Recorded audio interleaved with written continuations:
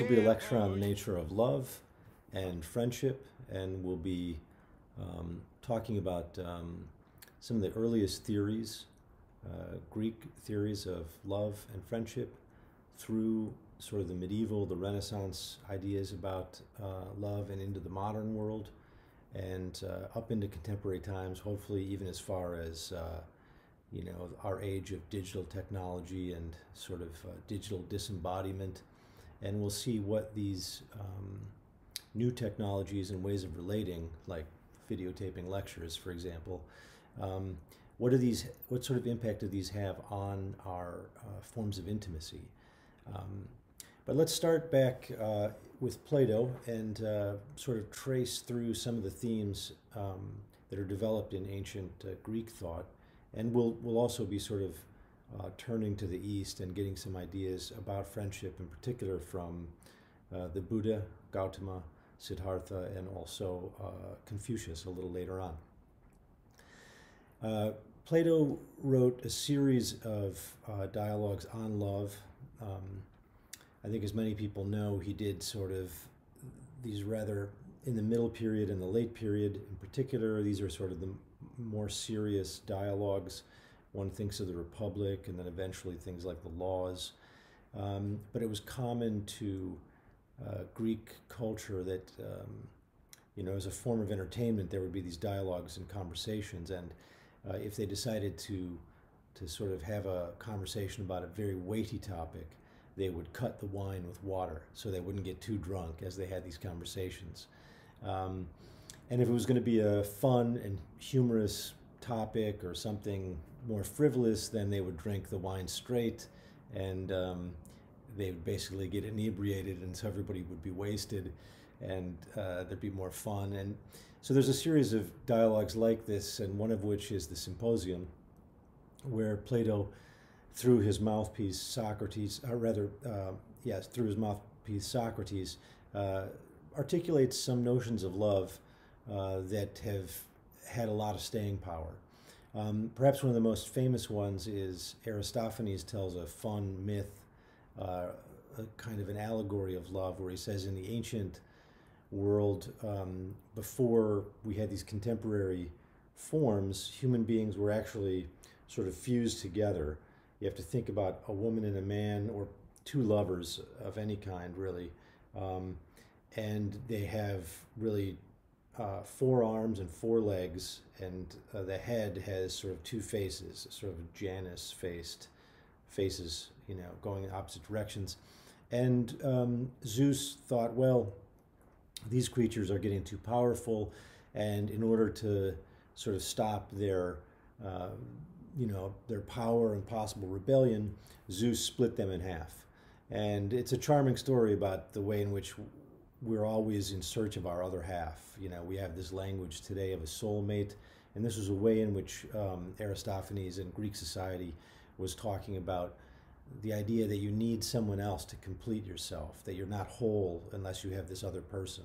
Now, it is interesting, it doesn't get much attention, but in the original story that Aristophanes tells, he actually says there's 3 kinds of people.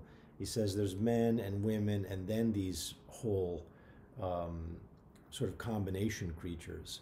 And so that leaves one to wonder, are only some people, in search of their soulmates and in need of completion by another person? Does Aristophanes' story imply that some people are perfectly happy without this soulmate? I haven't seen much on this, but I think it's an interesting issue. In any case, it's charming. It's not really an argument of any kind, but it is kind of a beautiful sort of intuition pump for thinking about love in general. Now, Plato does talk about another kind of love besides the sort of romantic love that we see in this view. Of course, the way of sort of describing romantic love for the ancient Greeks would have been to describe it as eros. Obviously, we get the word erotic from this, and so this is the idea of love that is either primarily sexual or has a large sexual component to it. There is another form of love that's described quite a bit in the ancient world and up really through the medieval world, which is philia, And this is basically friendship or familial love, love of family or friendship. And here, I think Aristotle does a nice job describing philia, forms of friendship. And then there's perhaps a third notion of love, which is where you distribute your love or care across, the widest possible domain, namely the entire human species. And this is agape, sometimes called universal love. Let's quickly just mention Aristotle's sort of types of friendship, and then we'll come back to this later in the conversation. He says, well, in the Nicomachean Ethics, Aristotle says there's three basic kinds of friendships. First would be friendships of pleasure, and these are the kinds of things that are, you enjoy hanging out with your friends, you go drinking, you play games, you play baseball together, whatever. You can easily see that there are certain kinds of people who you enjoy being around. And these can be quite important kinds of friendships, though Aristotle sort of distinguishes them from the more serious kind of friendship. You can think of this friend who's your mate, but you don't really go to them with your deepest, heartfelt problems and issues. They're just more fun. So that's one category, sort of the friendship of pleasure. And then he says there's friendships of utility. And this is the kind of person who you might work with or go to school with, and you engage in problem solving with them, perhaps. Maybe you're on a team at work with them. You like them, they like you, you get along well, there's affection there. Maybe you do homework together if you're in school. Maybe you ride together, carpool to work, whatever. These are ways in which you can be useful to each other. Sometimes people think this demotes friendship, or this isn't really a friendship, but Aristotle says it really is a kind of friendship. In the Roman world, there was a sort of Latin phrase for this, which was do ut des, which means I give so that you will give. It's basically I scratch your back, you scratch my back. And then there's a third kind of friendship, which Aristotle does think is the highest form of friendship, or truest form, and this is the friendship of virtue, where you care about somebody for their own sake, not for anything that you can get out of the bargain. So this is somebody who you have a deep devotion to, and you want to see them flourish and do well in the world. All right, these are the basic ideas of both eros and friendship. Now let's just flesh out this idea of agape or universal love a little more, and then keep sort of circling back and getting more detail and depth on these ideas. Agape was originally used really by early Christians to refer to the self-sacrificing love of God for humanity. So God was so big and vast and powerful that he was able to distribute his love and care and concern to the entire species, in fact, to the entire creation. That's not something that a puny human like us is expected to do ordinarily, but along comes Christianity, quite different in this sense, I think, from the pagan traditions before it, and even the Jewish tradition out of which Christianity emerges, and says instead that if you can't love all of humanity, you should at least try to love all of humanity, because in doing so, you are replicating God's love for the creation, and resonating God's love for creation, and that's what God wants from us. And so it's our way of improving the world, and also it's a sign of respect to God. It's a sign of worship, and presumably it ameliorates many of the troubles of the world to think that I'm not just going to love strangers, beyond my family, my family love would be philia, but I'm even going to turn the other cheek when there's an enemy that insults me or strikes me or whatever the case may be.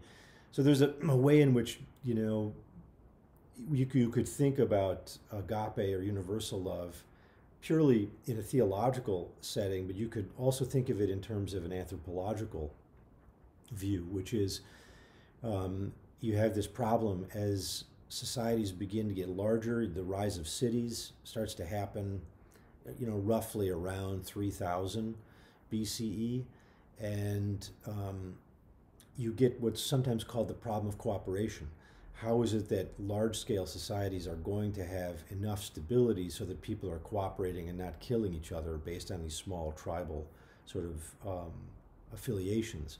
And some people have suggested that axial age religions like Christianity and in the East Buddhism are come to the rescue in a sense by giving us a way of sort of respecting strangers. Sort of it begins the process of egalitarianism.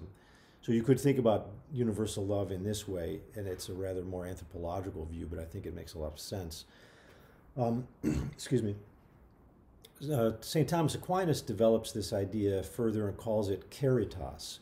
We might translate this as charity, and Aquinas holds that the habit of charity extends not only to the love of God, but also to the love of our neighbor. So here you begin to see the medieval and Renaissance articulation of this idea. It starts to become, really, it's there in seed form in the Gospels, but it really becomes one of the major ideas of Western monotheism.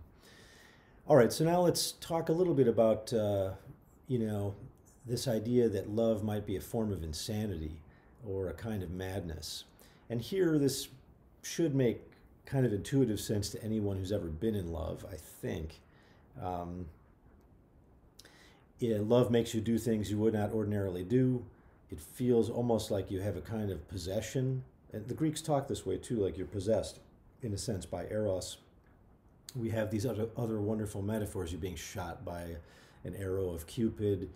But the fear was that it was also a kind of road to inner slavery, kind of psychological slavery.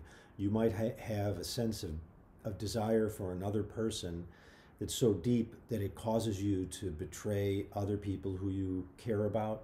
It may cause you to betray your own drives and goals and expectations. And so it has this ability to turn you into a kind of an internal slave of the psyche.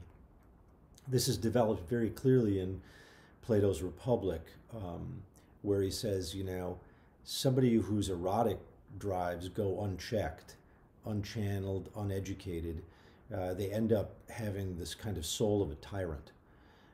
So you'll see that this theme is repeated and articulated all through Western culture, but also it's fairly common in Eastern thought to point out that love is a kind of craving, and that cravings are a kind of enslavement. And so in Buddhism, you'll oftentimes find that the Buddha is trying to help us to master these kinds of cravings so that we're not tortured by them and they don't cause the sufferings of attachment. So there have been hostilities to attachment in general. The erotic sort of slavery thesis, I think, is fairly clear and obvious to most of us. Perhaps not as obvious might be the hostility towards filial love or friendship, but there have been, critics or enemies of filial or familial love too. One thinks about Montesquieu famously said that the truly virtuous person would have no friends because if you have a small group of friends, or you're really devoted to these 2 or 3 people, then you're actually going to be biased and sort of giving them preferential treatment, excuse me. And that means you're not able to distribute your love and affection universally across everyone. You're too distracted by these 2 or 3 or 5 people. And similarly, Gandhi, in his autobiography, famously said, that he had tried, in order to achieve a saintly universal love, he had tried to scale back any sort of personal affections between him and friends and lovers. And so he thought the best thing to do if you want to be a saint is don't love anybody too much, because that will create bias and preference when what you really need is this egalitarian saintly love of all. Now, there's been some people who have been critics of this. Myself, I find this rather untenable, And instead, I would follow the argument of someone like George Orwell, who, when he read Gandhi's autobiography, he said, "Well, I think Gandhi, is great in other regards, but he seems to have gotten something wrong here." And Orwell said, "There's something inhuman about trying to love everyone equally and avoiding these sort of deep, complicating entanglements." Orwell thought that it was deeply human to be entangled with others, so much so that you should be willing to kill and die for them, and that if they die or become sick or pass away or stop loving you, you have to be open and vulnerable to the possibility of being broken up by this, that your life can be ruined because you're attached to people. And, as tragic a view as that sounds, Orwell thought that's what it meant to be human. So anyway, there's this sort of back and forth conversation about how exclusionary should love be.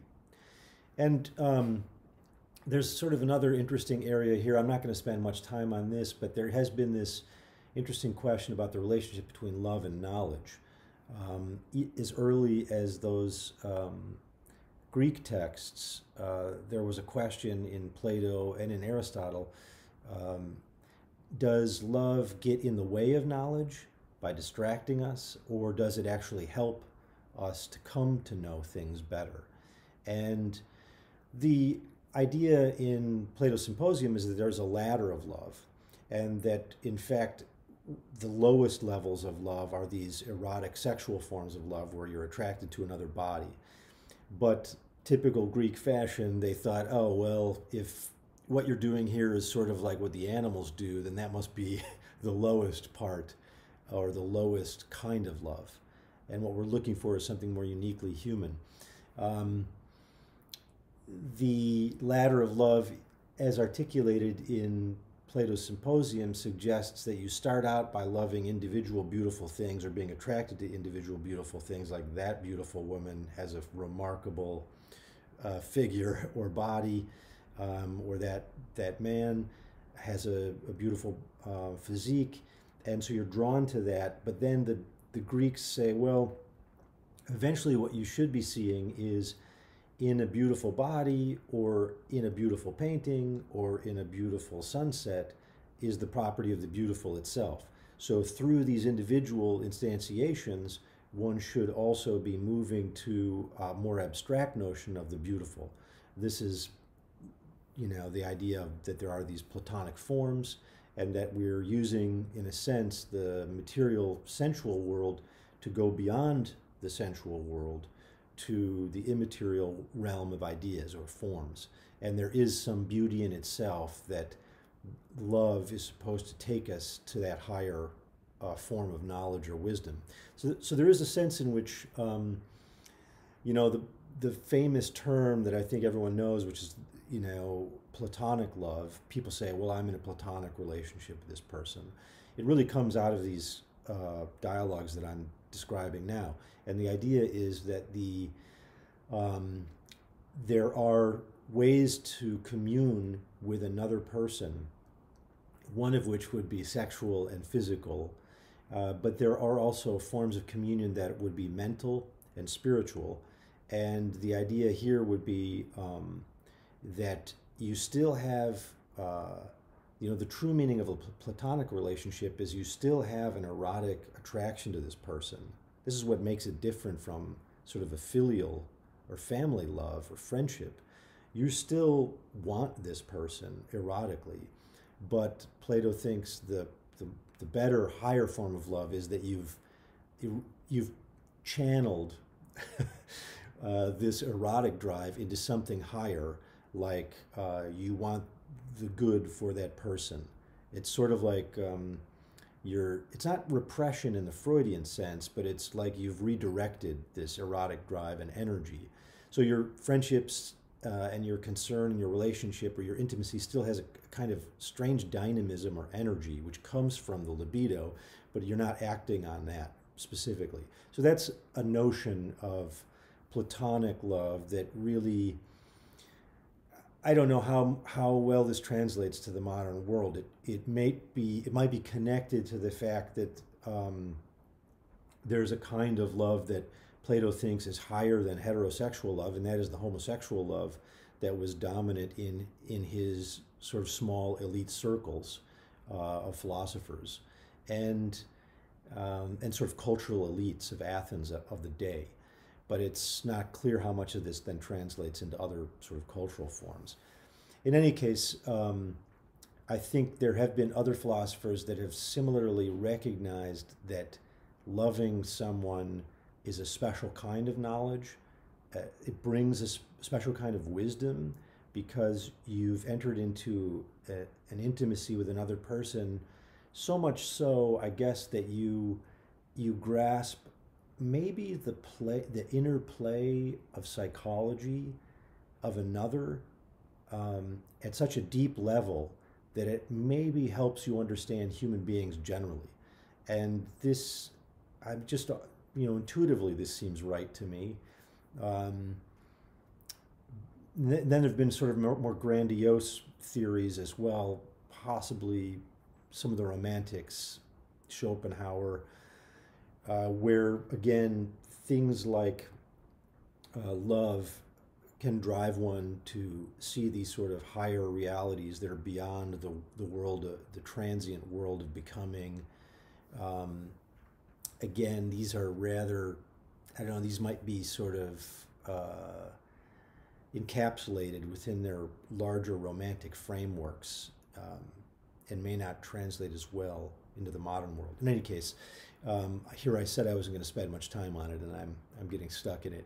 All right, let's move on then to a little bit of brain science to see what do we think is happening in the loving brain when you're in love, the different kinds of love. And it turns out we are learning more about this in the last 20 years than really any previous era, because we've had these ways of understanding the brain. We've come to understand neurotransmitters better. We've come to understand the sort of some of the topographical anatomy of the brain better, the functional systems of the brain. There is a way of thinking of the brain that's really more metaphorical than literal, and it's called the triune brain. Paul MacLean gave us this terminology. It's not literally the case that there are three brains wrapped around each other, but it's a very helpful way of thinking about the larger functional frameworks of the brain. So the basic idea is something that has made its way into the larger sort of popular culture. You have this kind of early brain, which is sort of the brain stem, these subcortical regions, and they sort of dictate really low-level vertebrate type adaptive behaviors and homeostatic processes within the organism. So things like fight or flight, respiration, circulation, this kind of stuff. This is basically sometimes called the reptilian complex. Some people will talk about having a reptile brain. It's because all vertebrates share this main structure and functional orientation deep within the brain. Then wrapped around that is what's sometimes called the mammalian brain or the limbic system. And this is where certain features of the brain like the amygdala, the hippocampus, the hypothalamus, these structures reside, and they tend to be where the emotions are identified. The amygdala, very famously, is where strong emotions like fear are processed. This is in communication with the level below it, the reptilian brain, but also in strong communication, of course. Brain is very interconnected with the third layer, which is the neocortex. And the neocortex is wrapped around the rest of the brain. For human beings, it's the largest in terms of surface area, with all those folds, the crinkly part of the brain on the outside. And this is where you'll find sort of that body map that many people are familiar with. The frontal areas of the brain are where executive function reside, higher level thinking, planning, inhibition, this kind of stuff. This is a helpful way to start, and then we have to sort of go into the brain to see what's happening during experiences like love and lust. Um, all right. In the case of lust, there's a whole series of, there's a sort of brain signature that we understand now that is connected to the pleasure centers of the brain, the ventral tegmental area pathway of the brain, which is also an important area for addiction. So it turns out that when you say, I'm addicted to love, actually your brain really looks like it's in the same state of activity, and basically there's a strong flow of neurotransmitters like dopamine that looks very similar to addiction to cocaine, for example. So you have steroid increase, vasopressin increase, dopamine increase. The addiction centers are sort of targeted or enlisted in this process. So there is a kind of chemistry, a biochemistry, a neurochemistry to erotic drive or attraction. The dopamine is rising and rising, and this is sort of an anticipatory state. You know how you're chasing after your lover? You're not literally, hopefully, but figuratively. And you're basically, it's ratcheting up this sense of anticipation, which is very intense. And it feels like this terrible itch which you need to scratch. So all these metaphors are so we've identified some of the neural correlates for this stuff. And so this, it's interesting that the anticipation actually is highest before you get the reward. And then the system, once you have a consummatory experience, in the case of pursuing something like chocolate cake, it's eating the cake, but in the case of pursuing sex, it's actually orgasm, then the system recalibrates and resets to homeostasis. So the system has a way of ramping up, and then it's able to quiet down. I mean, there's actually affective neuroscience, and here I'm thinking about the kind of emotional neuroscience that Dr. Jaak Panksepp discovered and articulated. He says, well, there's a list of, mammal emotions that we share with other mammals, and one of them is lust. And if you look at a chimpanzee or a squirrel or a human being, the lust system, when the animal is ramping up for sexual coitus, obviously this has been selected for to propagate the species, it looks very similar in the body and in the brain of all mammals. So the system we inherited from our cousins, or rather from our progenitors, and that we share with our cousins, is called a homologous system, which means we've got basically the same lust system, the same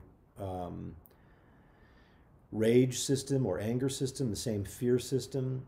And so that's fairly exciting, an understanding that Darwin himself glimpsed, and he gave sort of a promissory note about this. But really, in the last 20 years, people like Panksepp and Damasio and Richie Davidson, they've sort of begun to deliver on that promissory note and give us a better sense of this neurochemistry. Now, one of the people recently who's given us a very clear picture of what's happening in the brain during pair bonding is a neuroscientist named Larry Young, and he's at Yerkes Primate Institute at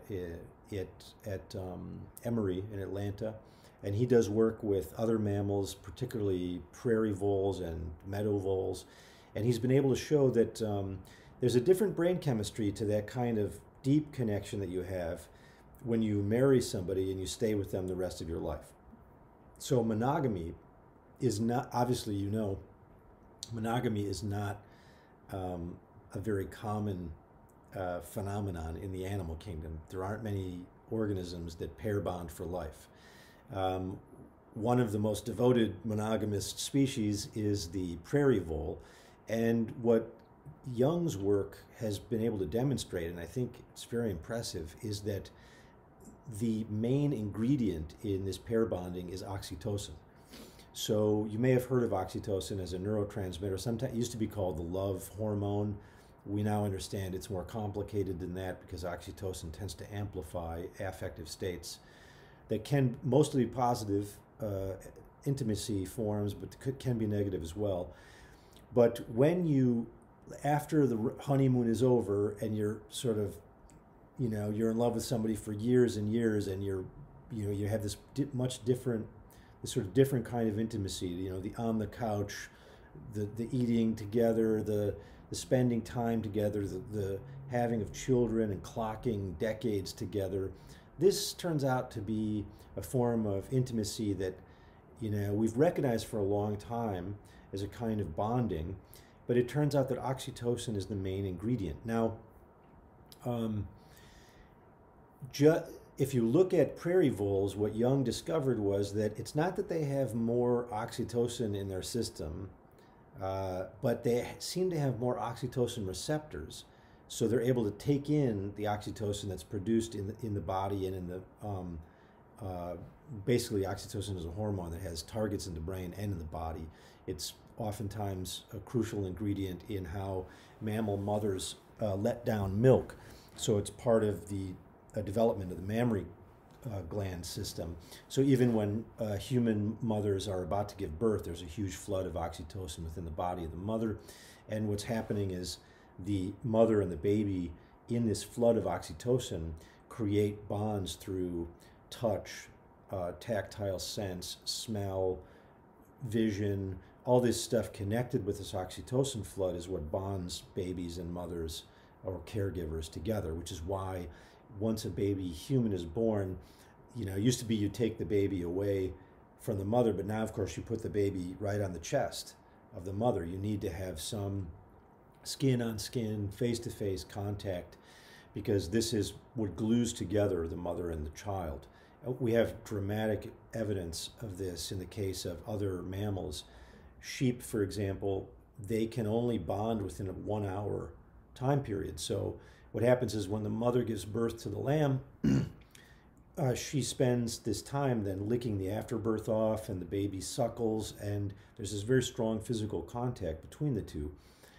If you actually remove the baby from the mother right away once born, and so scientists have done this, and you come back 2 hours later and reintroduce the baby to the mother will reject the baby because this oxytocin flood within the mother has now dissipated. And so it's a very short window in which you can bond with your offspring for many mammals. I mean, you can see why this would be a very short window if you're the kind of herd animal, like an ungulate, like a sheep, that has to be careful and has to basically glue together with their offspring and offspring to caregiver quickly because there's predators everywhere. So you can't take years to connect, You've got to glue the offspring and caregiver together, and it has to happen quickly. Now, what's interesting is what scientists have been able to do is if you bring the baby back to the mother sheep and she's rejecting the baby, you can inject oxytocin directly into the brain of the mother, and this will reopen the bonding window, which is amazing. And then she will be able to bond again with her offspring. And it turns out that this system, which looks fairly mechanical, in the case that I just characterized, is also the same system that's operating within human beings. And we have a lot of evidence, for example, that people who sadly are babies who are born in war-torn countries and have to be quickly put into orphanages, and because you don't have the resources and the caregivers to give them the kind of physical contact for bonding, they may spend years in cribs or in containment, getting food perhaps, but not much care or physical stimulation. And as a result of this, the oxytocin window of bonding closes for them, and they end up having attachment disorders later in life. So it looks like for human beings, the work that's been done on this is interesting. I think the guy's name is Pollock in Madison, Wisconsin. what it looks like is that human beings are able to bond with a caregiver anytime between birth and, say, 18 months to 2 years. If you don't get caregiver stimulation, then that window of bonding closes, and the child has very hard time forging strong bonds with friends and family and lovers later in life and all the way as adults. So you can see that some of these things like filial love and affection have neurochemical roots and correlates, and so we're starting to understand that better than we did before. In addition to oxytocin, what's happening when you're with people who you care about or who care about you is that you have a release of these endogenous opioids. So you have a kind of, you've heard about endorphins. You have a kind of internal opioid system that gets triggered during touch and intimacy and just commerce and communication with people you care about. And so when you're not getting that kind of experience, it's almost like you're going through a kind of heroin withdrawal. You're going through an opioid withdrawal. It's just that these are internal opioids. So then you spend time with people who you care about, and it's like getting a fix or a hit of your favorite opioid. So this is to show you that, again, things like love and even things like friendship have a kind of physiological sort of underwiring, and that the system ramps up until it can be satisfied, and then you return to these states of that we recognize as homeostasis. All right. So let's then turn to friendship and give a fuller discussion of friendship. We'll try to give the same level of detail here as we've tried to give to love. So let me just remind you of Aristotle's notion of friends. He's got these three categories, as we described: friendships of pleasure, friendships of utility, and friendships of virtue, or when you care about someone for their own sake rather than anything you can get from the relationship or experience. Now, it's worth at least noticing something that Aristotle doesn't get much attention, but again, in the Nicomachean Ethics, Aristotle says there are three kinds of creatures who you cannot be friends with. I mean, there's lots of stuff you cannot be friends with. He thinks, he doesn't think you can be friends with rocks and trees. That might seem obvious, almost laughable in a way, but you're going to see here in a moment that there are other traditions and other individuals who think you can be friends with rocks and trees, and even have be in a loving relationship with objects. Objectophilia is one form of it. Possible that animism is another form of it. In any case, Aristotle says, you might think you can be friends with God, but you can't. You might think you can be friends with animals, you can't. And you might think you can be friends with children, and you cannot. And they're all sort of related arguments.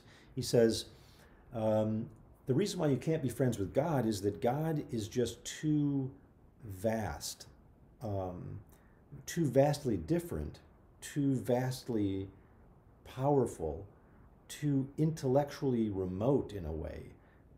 If God is perfect, or at least, complete, then you're like an ant to a human.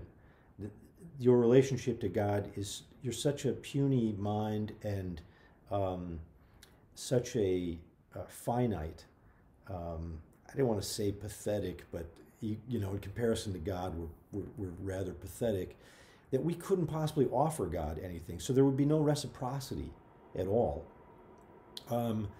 Now, that doesn't entirely rule out friendship, because I do think there are, and Aristotle admits that there are very uneven kinds of friendships. He thinks, for example, there are very deep kinds of apprentice master relationships between you and another. You, oftentimes to your teacher, you're an apprentice, and that person has greater wisdom, and it's not at all even. But there is a kind of reciprocity. It's just kind of uneven. So it's possible that you could have a relationship with God like this, But Aristotle's God is uniquely almost like a machine, not like the Western personal God of later, of sort of the Hebrew tradition or of the um, Christian tradition or the Muslim tradition. God for Aristotle is the unmoved mover. He's more like a first principle, and it's almost like he's more like a mathematical formula rather than a person. And in that sense, it's hard to have any kind of friendship with a mathematical formula. Now, the objection to being friends with animals is interesting because here the problem is that animals don't have rationality, he thinks. And as a result, you can't enter into the mind of the animal can't enter into your mind. You might come home from work, feel awful, feel depressed because you just got laid off, and you could be sitting on your couch and maybe you start crying or something, and it's kind of amazing the way dogs in particular are able to sort of read the emotions of human beings, and they'll come and comfort you. That I think is kind of you know remarkable, and anyone who has a pet. I don't know about cats here. Cats strike me as less affectionate in this regard, but I'm sure the cat lovers will disagree with me on this. But animals basically can have, I think, strong emotional bonds with human beings, but it remains unclear how much we could share in terms of a kind of intellectual life. And for Aristotle, he thinks for real friendship, you need to be able to enter into the intentions of the other person. What are their hopes and dreams? And of course, language allows us to articulate this. And with animals, we don't have a shared language, except we have a kind of shared communication system, which it would be the same kind of, touch and the sort of body language that conveys a great deal of, semantic content. But it's sort of linguistic creatures like us that are able to enter into each other's mental states and psychology in a way that can't be done with animals. And thirdly, Aristotle thinks you can't be friends with children. Basically, it's the same argument, although, the difference here is that children of a certain age are sort of like animals in all kinds of obvious ways. But they do, of course, being human beings, their potential for rationality is eventually actualized over time, and then we can enter into the mental life with children, and they can enter into our lives too, so that we can, of course, become friends with children of a certain age. I don't know what that age would be, but you get the general idea. You can love children, of course, and be deeply devoted to them.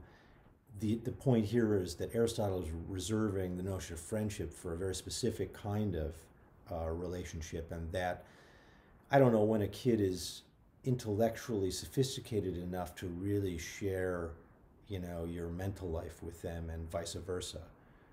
Maturity is what we're talking about here, I suppose, and for some kids it's going to be early, and for some kids it's going to be much later. The reason why I bothered to go through this is that it's very interesting when we get, eventually here, we're going to get to our contemporary time.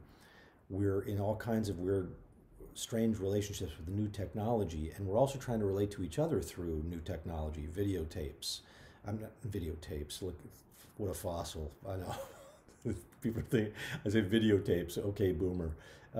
What I'm saying is video streaming, our phones, Snapchat, Instagram, it raises this question about how are these technologies influencing things like friendship, and that's why we spent a little time on this, because we're going to come back to it in a moment. Let me give you a quick snapshot of some very important ideas about friendship that come from the original Eastern texts, in particular the Buddhist texts from the Theravada tradition, and here I'm drawing on just one. We could spend all day on this because the Buddhist scriptures are massive, but the Theravada tradition is largely contained in the Tripitaka, which is a huge body of scriptures, and within that we have a sutra called the Sigalovada Sutta, which is within the Digha Nikaya. Anyway, more than you need to know. This is a very important sutra for Buddhists because it contains within it a sort of recipe or a kind of advice about how human beings should relate to each other in their social relationships, husbands and wives, children and parents, employers and employees, teachers and students. So it's a very down-to-earth, practical sutra teaching of the Buddha. And it's interesting that in it, he has a list of what he considers to be real friends and what he considers to be false friends. And it's worth looking at this because this is basically a document, a scripture that goes back to, we're not entirely sure when the Sigalovada Sutta was written, but probably somewhere between the 5th and possibly the 2nd century before the Common Era, BC. So this is a very ancient scripture, and in it, the list of real friends versus false friends seems incredibly modern to me. So I just show you here, here's what he says about false friends. He says, that person appropriates his friend's wealth. So if you have somebody who's basically skimming off your own money, they're always showing up, at the pub with you, and they never have any money to buy the round. This kind of person, if it's always like this, or they're looking for a way to get your money, that's not a real friend. The false friend gives little and asks much. The false friend does his duty out of fear. So this person does not love you because they want you to flourish or see you do well. They'll help you because they're afraid if they don't, then things will go badly for them.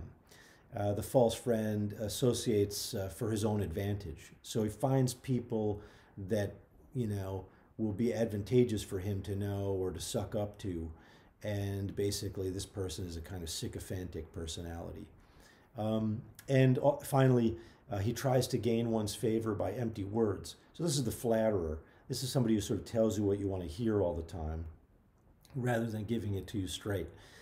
By contrast, the real friends, the Buddha says, is somebody who helps you and guards you. Secondly, it's somebody who is the same in happiness and sorrow. And here, what he seems to be meaning is probably two related things. That when they're happy and when they're sorrow, the friend is still somebody you can count on. And secondly, the suggestion is that when you're happy, they're happy. When you're sad, they're sad. So there's a kind of mirroring that occurs through empathy when you really care about somebody, and the true friend has a very strong empathic connection with you. Thirdly, the real friend gives good counsel. So here again, you don't just say what the person wants to hear, you tell them something that you think will actually benefit them, not you.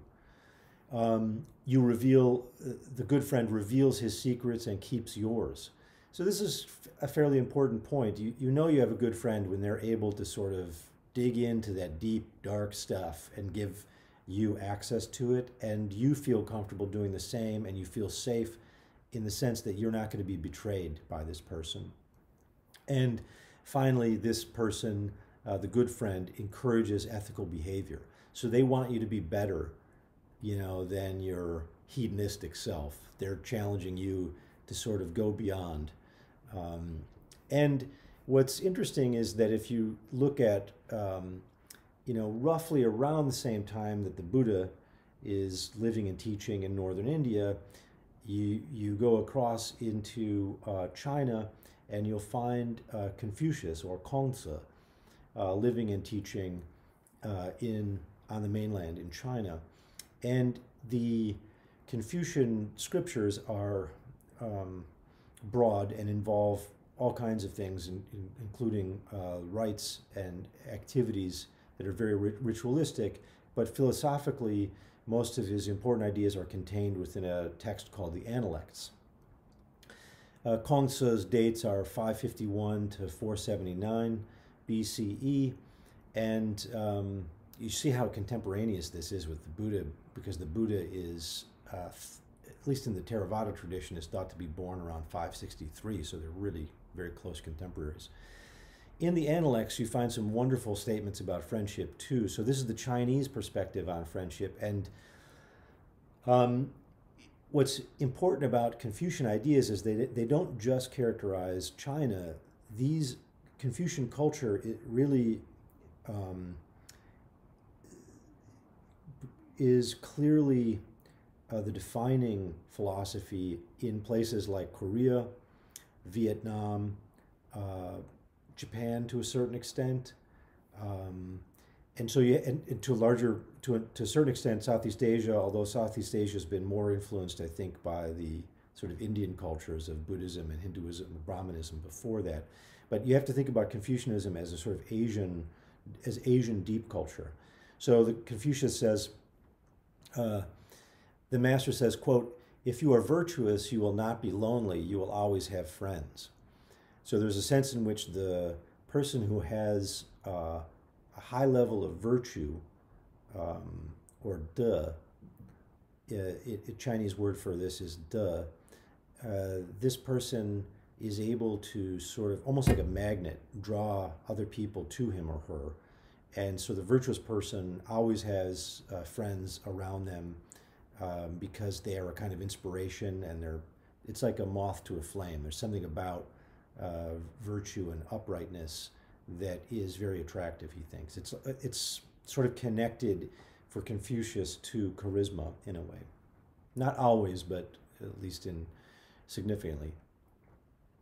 Analects 12:24, Sun Tzu says, the noble man uses his refinement to meet his friends, and through his friends develops his zhen. And zhen is the Chinese word that doesn't have a very good translation, but it means like your humanity. Sometimes some earlier translators said, the junzi is the gentleman, and the gentleman has zhen. But this is kind of rather gender specific, and I think the Chinese way of thinking of this is that the truly noble person, the really good person, which in Chinese is the junzi, has properties like virtue, but they're really like excellent. And this excellence quality is called zhen. And so you want zhen in your friends, and you want to be enacting zhen for your friends, rather than giving into your base impulses. You want to be this sort of more refined version of yourself. And you want to bring that out in your friends too. And it's fairly common in Chinese traditional culture to think that when you're born and you have your natural tendencies, you are just still a kind of simple, crude version of what you could be. And it's the goal of Chinese education and refinement to sort of polish you. And really, you're not a complete and full human being until you've studied and perfected. And this is learning certain things about culture, or when, but also controlling yourself and learning forms of inhibition and self-discipline that the rites will allow you to achieve. So friendship is very much tied in with this idea of developing yourself as well in Chinese culture. Now, let's look at some paradigms of friendship. I was thinking about what are some cases where we would say, well, that's a classic case of friendship. And I was thinking about, literature and eventually films. And of course, you see some wonderful films about love, and that's obviously relevant to the earlier part of the lecture here. Things like In the Mood for Love by Wong Kar-wai, or the Eternal Sunshine of the Spotless Mind. I think I got that title right, I'm not sure. That's clearly an interesting story about the relationship between love and memory. Many great films about love and also friendship. But when I was thinking about friendship in particular, I was thinking one of the earliest stories we have in human culture is the Epic of Gilgamesh. And if you read the Epic of Gilgamesh, it's a beautiful story about a friendship between Gilgamesh and Enkidu, or Enkidu. Enkidu and Gilgamesh are basically two men who go on these kind of hero adventures. They go and kill the monster Humbaba and take the cedar forest, take cedar from the forest there. But then Enkidu dies, and Gilgamesh is struck with the problem of mortality. He realizes that somebody he loves, that any of us love, can die and go away, and he has a deep pain and sorrow, and he spends sort of the latter part of the Epic of Gilgamesh trying to figure out what does it all mean, what's the meaning of life, sort of facing his own mortality. Other great friendships are a great female friendship in the Bible between Ruth and Naomi, Jesus and John. Oftentimes John is thought to be Jesus' best friend or most beloved. The Buddha had a best friend. His name was Ananda. Great cartoon friendships like Calvin and Hobbes. Film friendships like Thelma and Louise. A lot of people really liked sort of the television serial Sex and the City, and then sort of a secondary one called Girls. Many people will be familiar with these. You think about people are really drawn to the Shawshank Redemption as a film and as a story. It's partly a great story of revenge, but it's also a wonderful story about friendship. Woody and Buzz Lightyear. I mean, so there's wonderful features of pop culture and classical literature that celebrate friendship. And one thing for us to think about is what are the ingredients that go into these friendships? Why are they such great sort of paradigms or paragons of friendship? Let's look briefly then at what are the cases in which friendship seems to develop in a fairly natural and almost inevitable way. And here I'm thinking about cases like classmates and workmates, sports teams. Like when you're on a team with people, you end up forging friendships together with them. When you perform music with people in music groups or arts groups. If you're in the military together, a band of brothers is a fairly now common parlance, which people understand that if you're in some difficult and troubled scenario with people, you end up forging very strong empathic bonds with them. They become like your brothers and sisters, like siblings, even though they're not really kin. They're what anthropologists and philosophers might call fictive kin. You don't share blood with them technically, but you are able to forge a cultural family with them through shared experiences. And so this leads me to suggest possibly a essential criteria for friendship. And the essential criteria here would be shared experiences. You have to do things with people in order to become friends with them. You can't just read about them or sort of engage with them in a very remote fashion. You have to sort of clock time with them, spend time with them. This doesn't always have to be face-to-face, as we're going to see, and as I think we know in the modern world, but you have to share experiences. Even if it's gaming online, that is a kind of shared experience. You have your friends who you're engaged in some, shooter game, or you're trying to capture the other team's, munitions in some online gaming. That's still a kind of shared experience. But of course, these other forms that I'm describing, sports team, music, military, these forms are much more embodied forms of shared experience. Secondly, I'm suggesting you have to have some kind of shared intentionality. This is why we went through that whole thing with Aristotle. You have to enter into the mind of the other person, and they have to be able to enter into your mind. So you have to be able to share hopes and goals. What are your, what's your sense of your own purpose? And you describe this, and you constantly sort of present it to your friend, and you get feedback on it from your friend.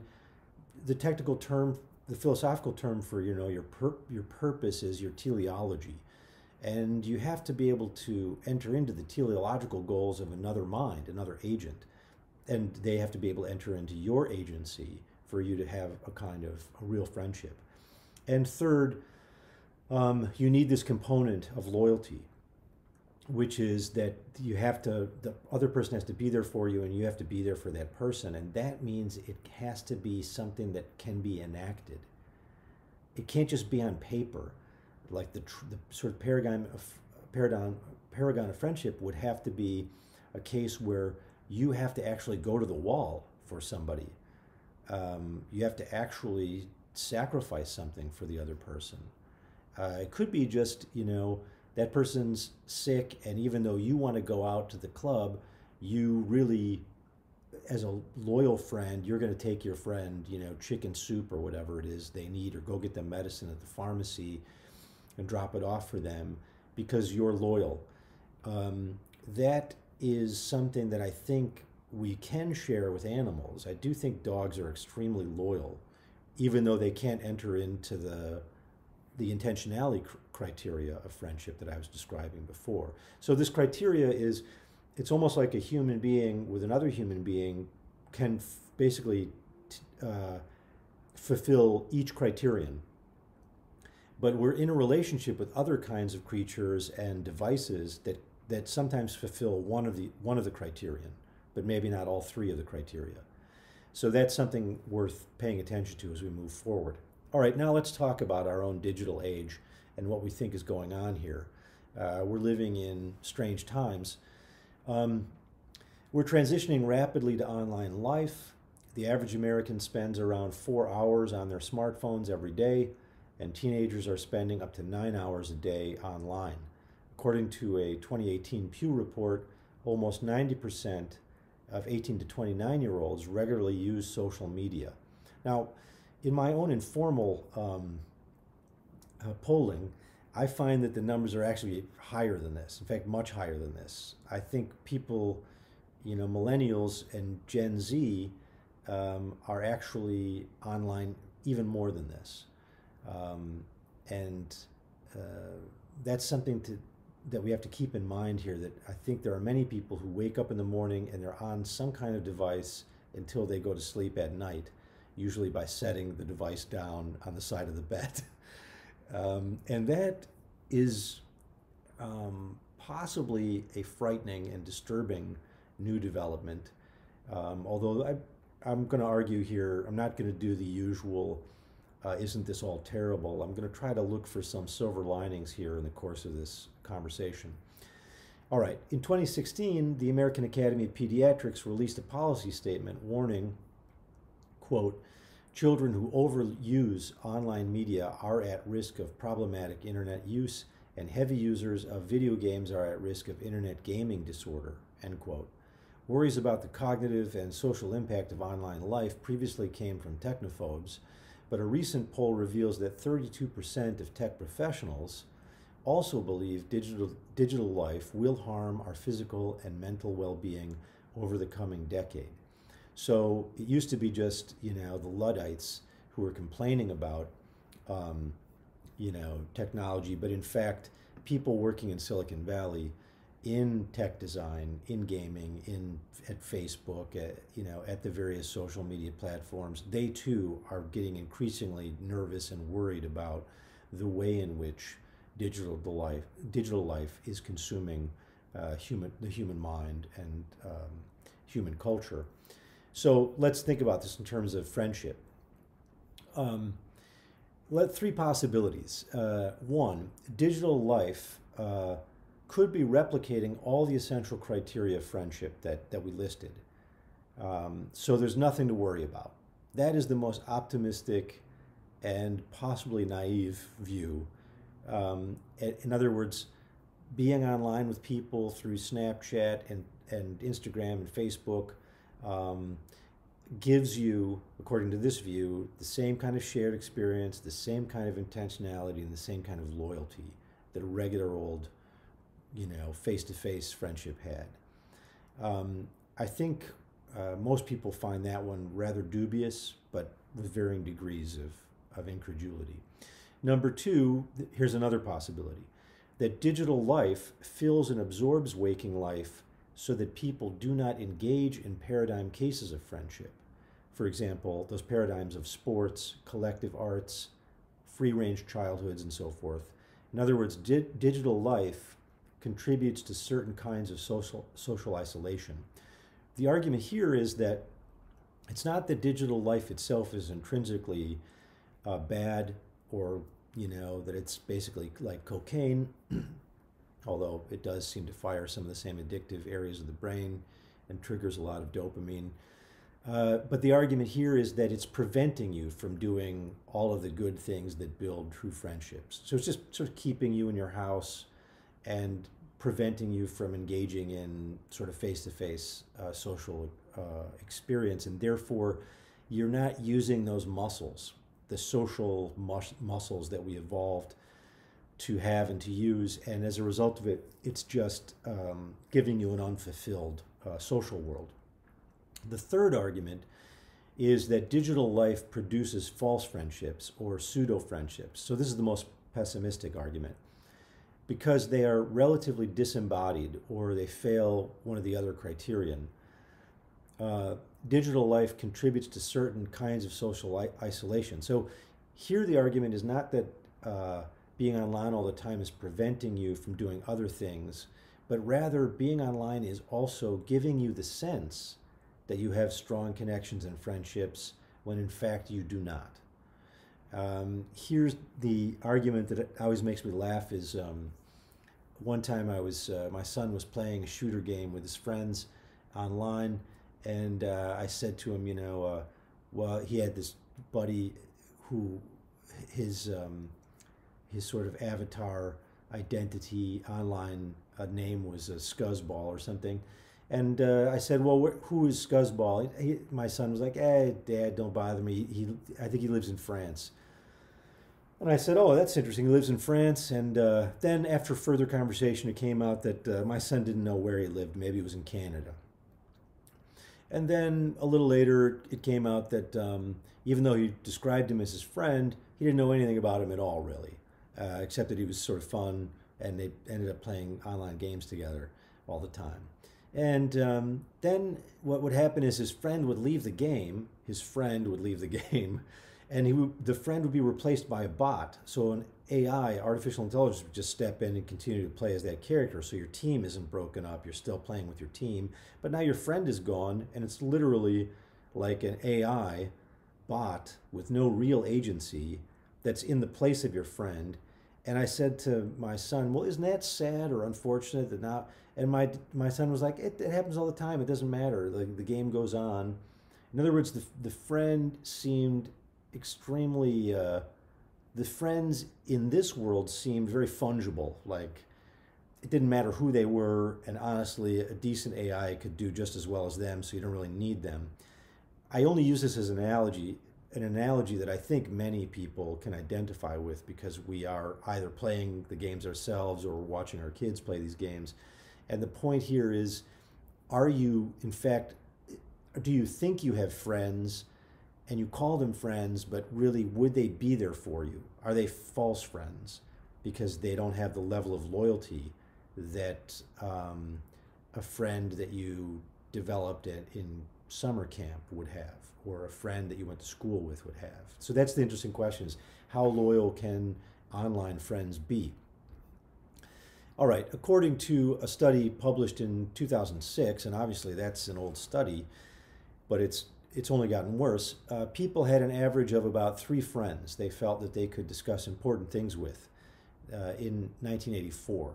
So the study is done in 2006. It looks back and it says, look, people, Gen Xers, they basically said they had 3 close friends.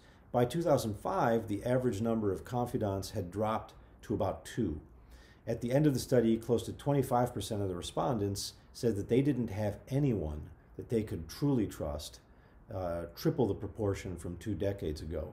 So it's pretty clear that isolation is on the rise, and people do not feel that they have a very strong friend that they can share really deep stuff with.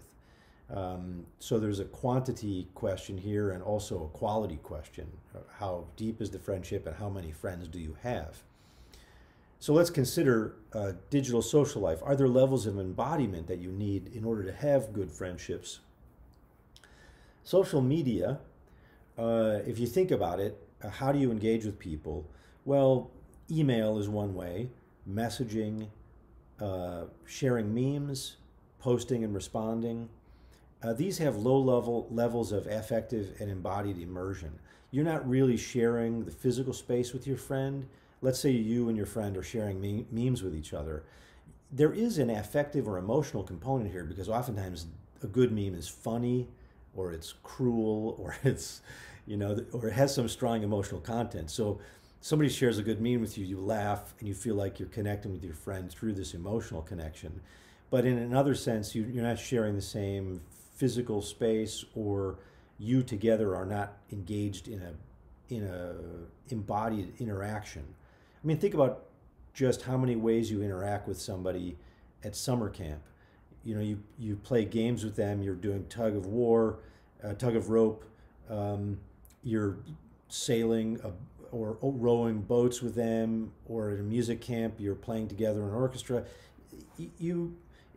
It's hard to sort of overestimate the level of embodied interaction that you're having. You're really sharing a lot of the same kind of activities with your body as this other person. And as we said before, the neurochemistry of bonding suggests that these are very important elements in triggering the kind of dopamine and oxytocin experiences that forge strong connections.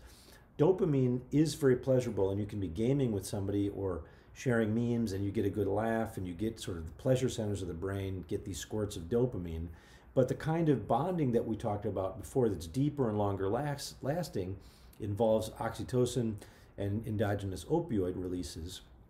And here it's harder in these disembodied forms to actually get those kinds of sort of neurochemical cocktails. All right, let's look at another kind of digital social life, console and app gaming. And here I do think you have more intermediate levels. This involves more embodiment. When you're gaming with people online or like with consoles, you'll see the whole body gets involved. If you game, it's actually better if you watch somebody else game. So watch your friend game. Oftentimes their whole body will be twisting and jerking and jumping like the character or the avatar will be.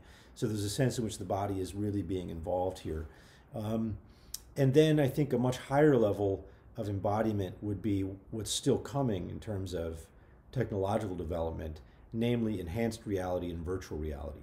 So gaming in these suits, or perhaps you're with the goggles so that the physical space is also enhanced, and you can maybe share a physical space with your friend and they're in a remote region. You can still go through the adventure together. I mean, my family and I, we did this, we put on a sort of virtual reality suit, fairly crude but still compelling, and then we went through this kind of experience as it was sort of like we were characters in Star Wars, and we were a team that had to solve this problem together. It was just this wonderful sort of adventure, and it felt like you're shooting and the person's exploding in front of you, but there's also your brother or your daughter or your sister, and even your chest is vibrating when you're getting hit by somebody else's lasers and so forth. This, it seems to me, was exhilarating, but it's a very strong level of bonding, because even though it could be remote, you see how much embodiment there is in this process. Now, there is a sense in which I think, there are many kinds of friendships that we might be losing out on with digital forms, but I want to now make a kind of positive, optimistic argument. And this is a little strange perhaps, but it's worth spending a little bit of time on this. The question is, how much can you be friends? How much can you actually have a love relationship or some kind of intimacy with technology or inanimate objects, with things that are maybe designed to appear as if they have agency, something like a social robot, or AI generally. We are increasingly surrounded by these objects. My Alexa is right over there. Alexa, say hi. Hello. And we've got Siri, and we've got all these sort of devices. I have, the robot the Roomba that vacuums, and I find myself falling into easy communication and strangely even vaguely emotional connections with these objects. And I know that you're not that much different than I am. How much of this, how far can this go? Obviously, the great science fiction writers and filmmakers have been exploring this idea for a while.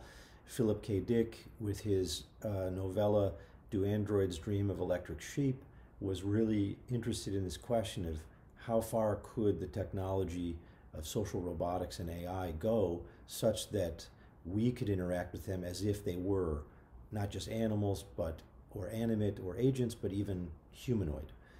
And could even an awareness develop in these creatures such that the robots themselves might come to think of themselves as agents? Now, I want to bracket that question off to the side because that's it's an interesting topic. What I'm more interested in is this other question of how much can we enter into intimacy and empathy with things that really don't have consciousness. I'm talking about my Roomba. I'm talking about Alexa. I'm talking about our cars, and increasingly our cars and our smart homes.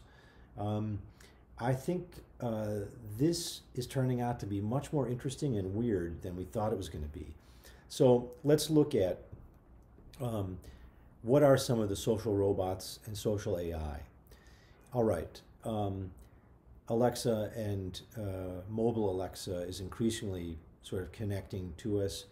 Kismet is a robot head that understands and exhibits emotion when interacting with humans.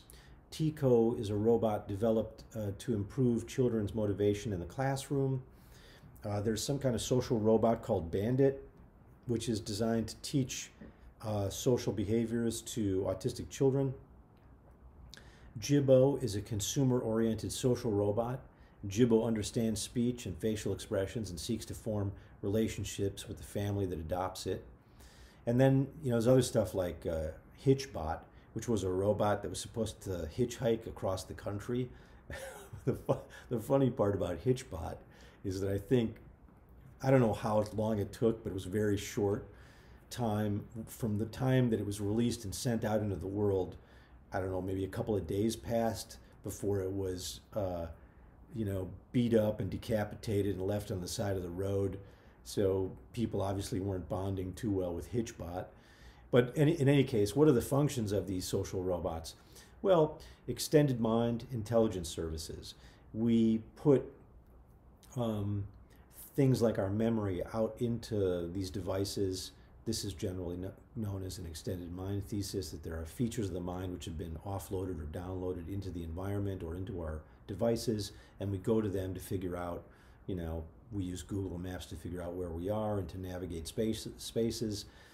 Some of us will remember before there were these devices, we had to do that all in our heads or, with a map. But in a way, a map is also an extended mind. Social robots are continuing this trajectory of how human beings have been able to sort of create a cognitive niche out into the world where the mind is sort of scaffolded into the environment in ways that other organisms can't do or do to sort of minimal degree. Telepresence, they provide remote meeting attendees with a physical presence in a business meeting. Obviously, we're engaging in a lot of that now during the time of social distancing. They will increasingly provide companionship, but they're doing that now. They provide emotional support to the young, the elderly, or the disabled. We're going to look at a couple of examples of that briefly.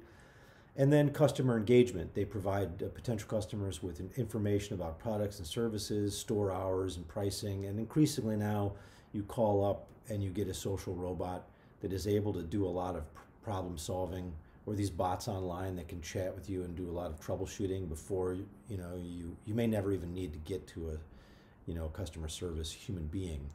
There's still some of this that can be done by these social robots. All right. Interaction with human-like AI and robots produces an illusion of in-group solidarity and also activates our empathic system. The affective empathy and bonding is non-adaptive in the sense that AI cannot catch the contagion and cannot reciprocate the affective bonding. The adaptive social benefits like cooperation or in-group bonding of normal human emotional contagion are neither triggered nor are they needed in human AI interaction. AI does not have the conscious feeling states that undergird empathy, and they do not need to feel shared intentionality with human beings in order to help them, since they are effectively slaves of human programming. Okay, what does this mean? What I'm suggesting is if you look at some classic examples, like think about HAL 9000 in 2001, we could have an emotional bonding or emotional entanglement with HAL, but HAL isn't really catching your emotional contagion and then helping you. HAL is programmed to help you and will help you no matter what. Now, HAL 9000 can read when you're emotionally distressed and HAL wants to tell, Dave to take a stress pill because he's angry and is slowly, detaching or decommissioning HAL. But HAL does not operate by the same empathic mechanisms that mammals do. Your dog reads that you're upset, catches the contagion, and then engages in consoling or comforting behaviors. HAL and AI, social AI, does not operate that way. It is increasingly learning how to read your emotional states by your voice, by changes in your face, and then it will be programmed to offer you responses. So you'll come home from work. At some point, Alexa will be able to read your face, or at least hear in your voice that you're upset or sad. And then I suspect Alexa will start to play songs that you like and that you find comforting automatically to sort of help improve your mood. I just sort of invented this in my head, but I got to think there's a lab working on this now, that this is probably already, halfway there. All right, so then let's look at this. This interesting question about empathy without a we, non-dyadic social emotions. There have been these wonderful cases where, in movies like Her, you'll have a human being interfacing with a social robot or a social AI, and then eventually the social AI will become so sophisticated that a real bond forms. Now, again, I don't want to jump to the sort of easy case where consciousness evolves in the AI and therefore we have a real agent on our hand. I don't think that's in the mix anytime soon, and it's not, I think, the interesting case. That sort of leads us to avoid the more interesting case, which is, what if AI is just acting as if it's intelligent or has consciousness? How far is our emotional empathy going to be triggered or hijacked by, that form of AI? And it turns out that it's fairly significant. So we mentioned Philip K. Dick's Do Androids Dream of Electric Sheep? Blade Runner obviously is very interested in this question. Now, here's what I sort of want to raise as a sort of consequence to this. We, evolved these empathy systems to connect with other human agents so that we would cooperate with them and we would solve problems together with them. But if you live in an age where you can have all of these social and cognitive and emotional problems solved by non-human agents, then my question is empathy the new appendix? Yeah, we have an appendix and it seems to have been another stomach, and it seems to have been involved in breaking down certain kinds of food in a kind of pre-Homo sapiens diet. But then once we had the diet that we're familiar with, and we had cooked food and this kind of thing, the appendix turns out to be vestigial. Now I'm just going to bracket out more complex evolutionary theories of the appendix here, but I'm just simply using it as a metaphor to say maybe our emotional connection with other people, we're not going to need it in the future, because we're going to have devices and AI that sort of takes over and does this stuff for us, and we can have a very fulfilled life through social robots. Now, that seems extreme, but there is a kind of phenomenon of the hikikomori in Japan, which are young people living life entirely like hermits. They've gone to grade school and high school, and maybe even they finish college, but then they live in their homes entirely without leaving it. So they connect to people through online, uh, through the internet. They order their food and the food is delivered to them. They work entirely from home. They engage in their entertainment from home. They date and have maybe even sexual fulfillment with sexual robots. Presumably that's coming, if not now, that's down the road. So in a sense, what I'm suggesting is you might get all of the emotional ingredients of intimacy entirely through these non-agent or remote agent relationships. And that is very interesting. That might be the future for us. This sort of strange image that you see here on the right is perhaps more confusing than helpful. But what I'm suggesting here is that there's a kind of system. This is another graphic from affective neuroscience, which suggests that our affection or desire for friendship and for love is almost like it's not just a response to stimulus. It is going out into the world like an arrow looking for targets. And the point of this theory is that it lands on targets and achieves then some consummation and then return to homeostasis. So if you can get that return to homeostasis through sex robots or through artificial intimacies, then it's possible that the system will be satisfied to a degree that's necessary, and therefore human beings will be fulfilled in this fairly artificial way. Now, what I'm suggesting here is that kind of as-if bonding, and it's sort of a one-way bond. The best possible scenario would be that you're bonded with another person who loves and cares about you and can enter into all those high-level intimacies that we talked about. But what if you can't have that? And it turns out that people can feel very fulfilled. These are kind of marginal cases or sort of outliers, but they are telling. People can have strong intimacies with objects. These objectophiles that I referred to earlier, people who experience emotional intimacy with inanimate objects. Perhaps the most famous case is this woman who's in love with a plane, a jet plane. One might be tempted to laugh or scoff at this kind of thing. On the other hand, there might be something happening there that is just a more extreme version of a system that we all share, a sort of affection system. There's also evidence, for example, of a virtual therapist called Sim Sensei, who's been, you basically call up the therapist comes online on your computer and is an animation and is programmed to say sort of gently comforting things that elicit you to sort of tell your story. And while that seems like it wouldn't be particularly cathartic or effective for you, struggling with your various, neuroses, it turns out that people report feeling much better after talking to an AI therapist. And so this suggests that there's something very fulfilling, or at least potentially fulfilling, about these strange one-way as-if intimacies.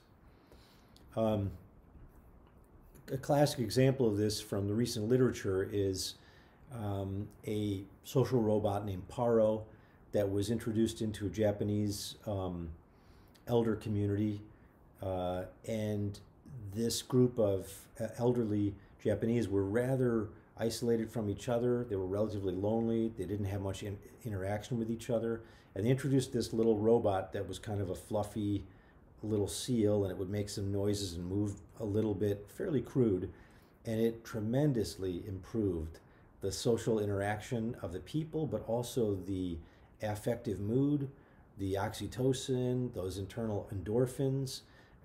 Physiological systems were improved, blood pressure went down, stress went down, stress hormones were reduced.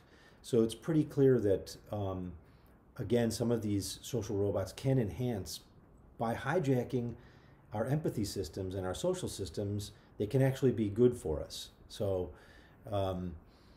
perhaps the most interesting, or perhaps the most obvious case is this wonderful film, Castaway, with Tom Hanks, where he bonds with I think it's a volleyball, which he names Wilson, and he has no other options here. So he has a kind of social, instinctual drive, and since it can't be satisfied with other agents, he does it with non-agents. Um, so this just reminds one of an older philosophy, sort of post-Kantian philosopher Hans Weinger developed this idea of philosophy as if. Um, in his philosophical works, the philosophy of as if, he proposed that man willingly accepts falsehoods or fictions in order to live peacefully in an irrational world. So it's very common to pretend as if you had these friends, and then you actually get some of the benefits of pretending these are your friends or your lovers. We can see other forms of as if life in the case of religion. This is a huge topic which we're not going to get into, but some people have suggested that at least believing as if there's a God in his heaven and that everything's going to turn out all right has all kinds of comforting and consoling emotional and psychological benefits. All right, why does as if bonding happen? It's this system that we talked about before, which is the care system or the attachment system. It goes out into the world like a kind of limbic archery, and it fastens onto various objects. The goal is for it to fasten onto somebody who you can fall in love with and who will reciprocate with you, but sometimes that person doesn't reciprocate. In fact, most of the time that person doesn't reciprocate. It's a one-way infatuation. They don't feel the same way about you as you feel about them, and it can be miserable in that case. But it can also be still rewarding, strangely enough, and also exciting and strangely addicting too. So that suggests there's something really coming out of you as an agent that's going into the world and grabbing onto love objects and cathecting onto them. So the argument here is this could be happening increasingly to these social robots once you start putting them into more humanoid forms. I think the connection will be even more obvious. Another way of thinking about this is that we tend to think about the world with a kind of animist cognition. So just like people in Southeast Asia might think about the forest, or people in Native Americans might think about nature as having, a spirit consciousness within it. The river is an agent. The spirit is a person, or the river is a person. The tree is a person. The mountain is a person, and that we should have a kind of spiritual relationship with these persons. So too, that view of the world might not be primitive at all, as it's oftentimes been characterized in sort of early anthropology and sort of more prejudiced views of, religion. It might be that that's a kind of form of cognition that all of us have, a tendency to think or anthropomorphize inanimate objects into persons. It's why children, for example, are very good at sort of imagining that spoons and, dolls are in fact alive, and that they can sort of play with them as if they're alive and as if they're agents. There might be something in all of us like this that slowly gets tamped down through scientific literacy and education, but it might still be there in a kind of nascent form or a kind of rudimentary form, and our interaction with technology might be raising this form of cognition again and activating it, triggering it, sort of animism 2.0, a sort of a technological way of seeing many kinds of persons in the world, only some of whom, are humans. All right, so what are the benefits of this as-if bonding, treating agents as if non-agents as if they were agents, having friendships with technology? Well, agency projection creates salience and attention amplification. So you see this in animists like Native Americans. If you think that the river or the tree is alive, you might attend to it very carefully, and therefore you might learn lots of things about your local environment that a more cursory or casual attitude would not detect. So there's a sense in which Native Americans, for example, know a lot about their local ecologies, deep knowledge about the environment, and it may be connected to the way in which they personify nature. Secondly, agent attribution provides a teleological structure and a causal predictive power. In other words, if you think of nature or your technology as having purposes, then it gets you to sort of predict what are they going to do next. And this helps you sort of, if the mind is a sort of prediction processor, it might help you understand, other social agents and your environment better because you're better at predicting what they're going to do next. It stimulates and fulfills these affective or emotional drives that we talked about. It also helps you understand yourself better. Even if you love an object or, something that can't love you back, it does slowly teach you something about yourself. That's kind of an interesting upshot of all this. All right. Then there's interesting questions about whether any of this is true or not, or whether it's actually adaptive and helps you emotionally. And I don't want to spend much time on this. I just want to point out that there's two ways of evaluating this kind of relationship. One would be, well, it's all BS and it's all, it's bullshit. If the person can't love you back, then it's not love. If the friend cannot enter into your personal life with intentionality and real conscious cognition, then it's not real friendship. I get that argument and I respect it. On the other hand, there's another way of thinking about this, not as to whether it's true or false, but to whether or not it's emotionally valuable, to whether or not it's meaningful to you, to whether it's pragmatically valuable. And here, I think the criteria of evaluation would be different. Here, I think that we see a lot of benefits to this kind of intimacy with objects and an intimacy through digital forms of media. It does clearly, we're getting increasing data on this from empirical psychology, but it looks like people do benefit therapeutically from these kinds of connections, even if they are as if connections or as if friendships. All right, that's a lot of information. What we did was we toured what are some of the main ideas about love in philosophy and science. We looked at some of the main ideas about friendship in philosophy and science. And finally, we looked at what are the implications of all this given our incredible recent technological developments in terms of digital technology and online life. So that's enough to keep you thinking for a while, and we'll come back and discuss another topic here shortly. All right, goodbye.